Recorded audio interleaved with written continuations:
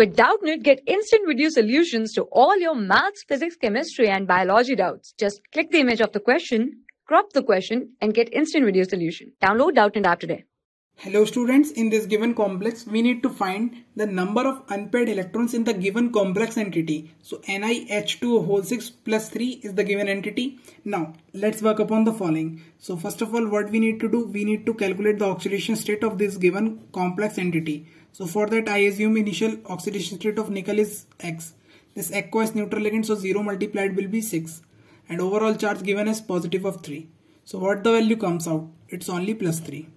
So can I represent nickel plus 3 configuration? Yeah, that's going to be very simple. Argon ground state configuration is 4s2 3d8, but after ionization it's going to be 4s will be 0 and we're left with 3d7 only.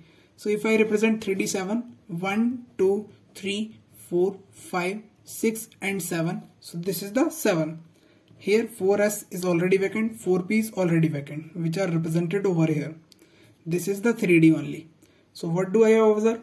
I observe that here it's going to be weak field ligand, so no pairing will take place and it's going to exist 6 set of vacant orbitals. So that will be done by outer set of orbitals, which are 4s, 4p and 4d respectively. So what is the type of hybridization? It's going to be sp3d2 type, which is an octahedral geometry and of outer orbital type, outer orbital complex.